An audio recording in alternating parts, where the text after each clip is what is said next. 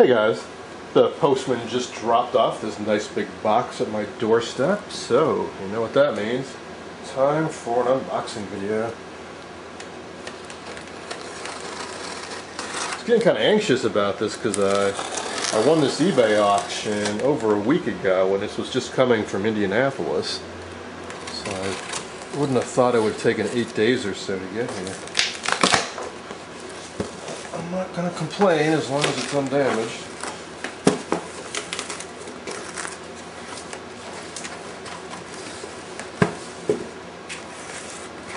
Well, looks like we have at least some foam in here. Not a whole lot though, but let's hope it was enough.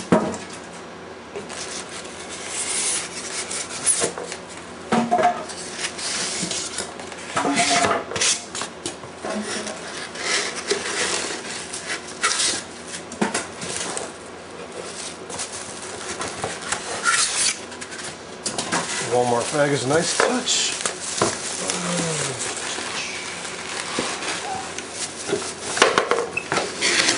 Alright, so what is it? Let's see.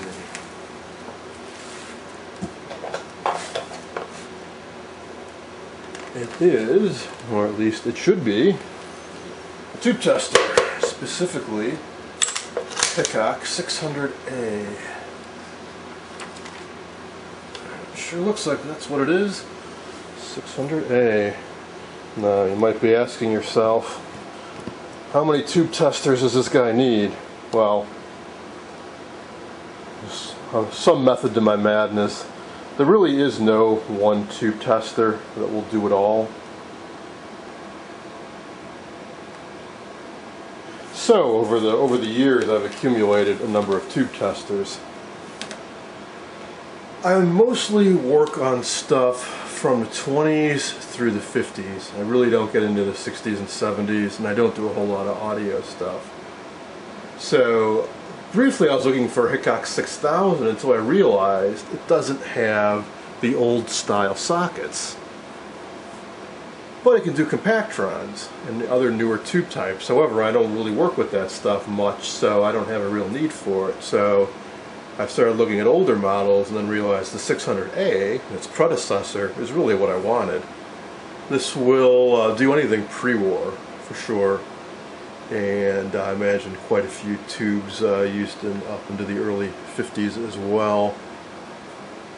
Now I do have some other nice tube testers like my I-177, the militarized transconductance tube tester, which is I think also made by Hickok. But that really only does pre-war tubes. It doesn't even have a 9-pin socket like this does. Although there was an adapter kit you could get for it. They're a little hard to find and pricey, and you could also make your own. But even with the adapter kit, it's still a little awkward. Like if you want to test a 12AU7, you have to jump through a couple extra hoops that I won't have to with this tester. I also have my Hickok Cardmatic, which is a really nifty tester and works great. However, I have a limited set of cards, and although that has all the old sockets as well, I don't have any cards for older style tubes like a Type 80 or Type 45, and no one seems to have them.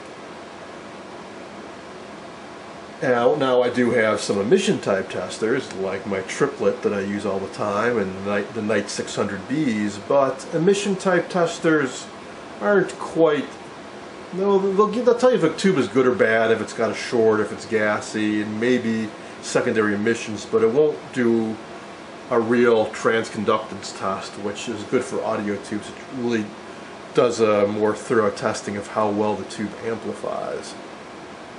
So that led me to get this device. Didn't get a great deal, but I didn't get ripped off by any means either, assuming it works. I paid about the going rate for these. This one seemed to be in pretty decent shape, and I like the fact that it has these socket savers. See, when you stick tubes in and out of these tube testers again and again and again, you can wear out these sockets. Well, you don't want to have to replace one of these because they're not so easy to get out. So they have these socket savers, which is a socket that fits into the socket, and you stick your tubes into these. If these wear out, you just take them out and put another socket saver in.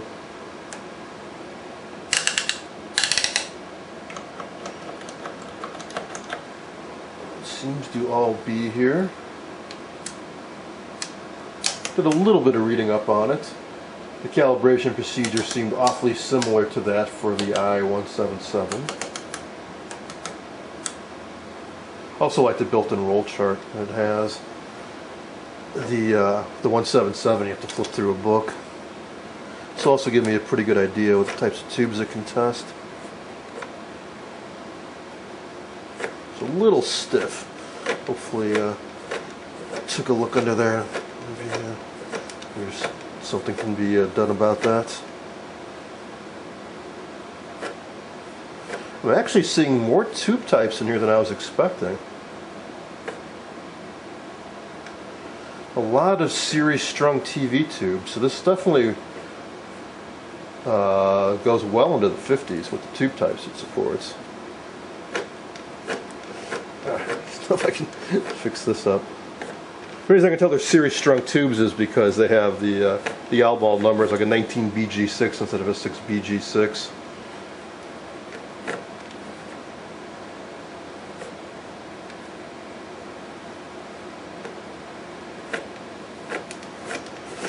Alright, so oh gee, see that's needle moving as I run my hand across this. I was just reading up on that. Somebody on the Antique Radio Forum had exactly the same problem. His Hickok 600A or B or whatever, the needle is sticking because of static buildup. And I know another one of my YouTube buddies has been having a lot of trouble with meter movements lately too. I'm going to take this really slow and careful because I know these meters are very pricey to replace.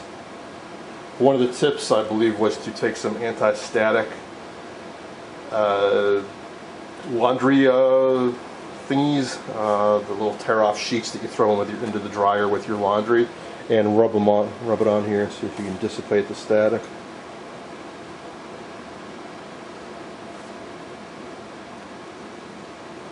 Also, it might be that when I turn this on, the meter might straighten itself out. We'll see. Because it definitely was on 0 when I opened this up. It only jumped over when I actually touched this. Seems to be back down to 0 now. Alright, I am going to do a little more careful inspection of this. And let's take a look under the hood before I try plugging it in.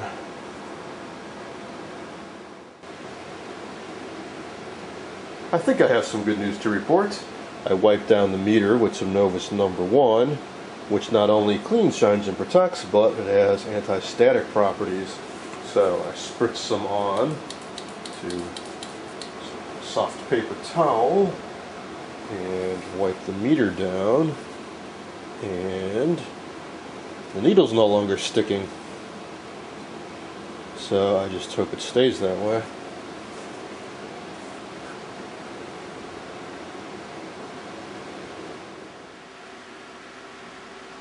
I'll be going over the tester in more detail, and so far everything seems to be alright. All the switches operate, controls turn, the bulbs look to be okay. I also took a look at this paperwork that was in the inside lid. Found something kind of interesting. It says this is a condensed reprint of the roll chart dated October 1st, 1957, and contains all the older type tubes. In order to save room on the new chart, January 1st, 1958, for new tube data, it was necessary to delete data on older tubes. Blah, blah, blah.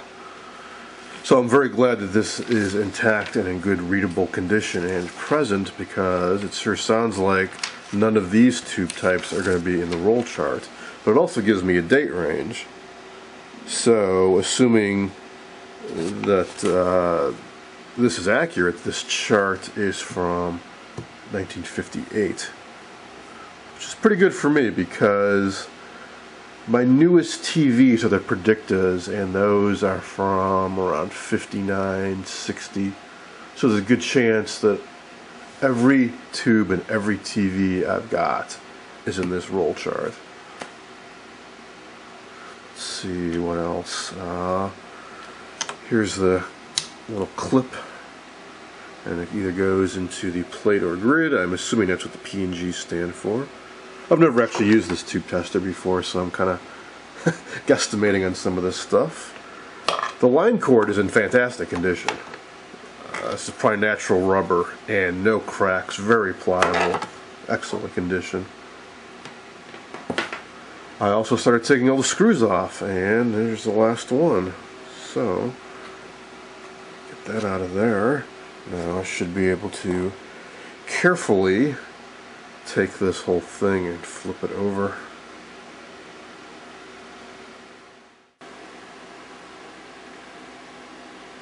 Okay, here it is. And at first blush, it looks to be unrestored, all original, and pretty darn good condition too.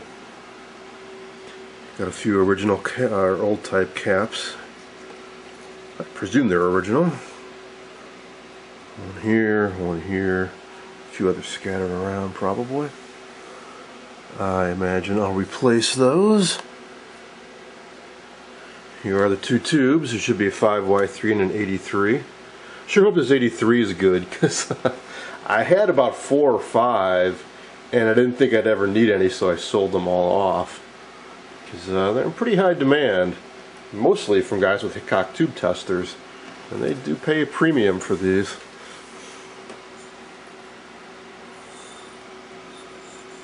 Looks pretty darn old, might be the original as well. And here's that chart. Nothing obvious to explain why it's so hard to rotate from the other side. Hoping maybe it's just a little loose or something. Maybe when somebody installed the updated roll they didn't get it in here quite right. Line adjust rheostat, so on. I'm really hoping it's enough that I don't have to do anything serious with this, because this does look a tad complicated. Certainly more complicated than the i177 I restored a while back. I wouldn't be surprised though if resistors like this carbon composition 1 meg resistor have drifted up in value. Same with this guy over here. I presume things like this and these guys are precision wire wound resistors. Same with that guy. Very likely that those are still very much within spec, but I see some more carbon comps hiding down in there. But before I go diving in and start clipping out resistors and such, I think it would be prudent to just give this a whirl as is. There's no reason to invite trouble. Mainly I wanted to take a look under here to make sure there wasn't anything drastically wrong, like a tube fell out of the socket or anything, or the tubes are missing for that matter. So I will test these tubes now. And I think this looks like an electrolytic. So I think I'll give that a test with my capacitor tester. Same with this guy.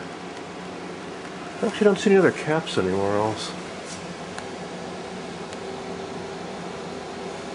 Just a bunch of resistors.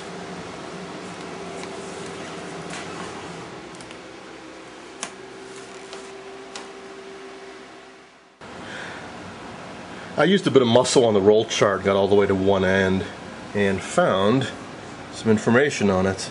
It actually has a date of October 1st, 1963.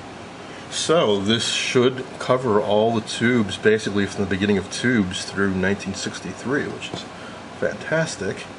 Also, it seems to be moving a bit freer now. It seems to be a self-contained unit. You would take out the 2 Phillips screws at either end and the whole roll just drops out. I don't think you can actually unmount the paper scrolls and reuse the wheel mechanism. I think you just replace the whole setup. So I'll just live with it as it is. It's not too bad now. As for the rest of it, like I said, I'm going to check the tubes, especially the type 83 tube. I noticed there's some chunks of mercury floating around inside the glass. So I'm going to let it cook for a while with just the filament on to sort of re-vaporize the mercury in that before trying to use it. And I'm going to try to find some service info online. So I'm going to break this off and call this the end of part 1. Stay tuned for part 2.